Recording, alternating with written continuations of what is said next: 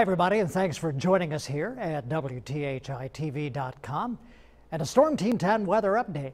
Through this warm overnight tonight, not quite as humid as it has been, though.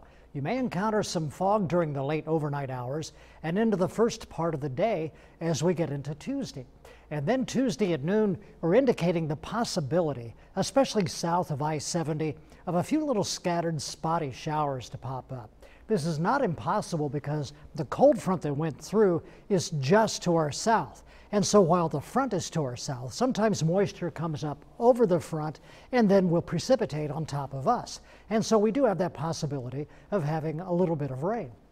Then we get into Wednesday. This is Wednesday at 6 o'clock. Through most of the day on Wednesday, we're okay. But then later in the day on Wednesday, it looks like we have the possibility of scattered showers and maybe some thunder showers developing. And then as we get into Thursday, maybe even a little better chance of rain. So partly cloudy areas of fog tonight, 67. And then some spotty showers possible tomorrow. Not quite as humid, a high tomorrow of 87. Tomorrow night, clear, comfortable.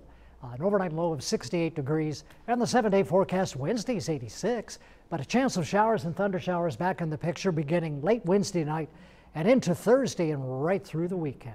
And of course, weather updates always right here at WTHI-TV.com.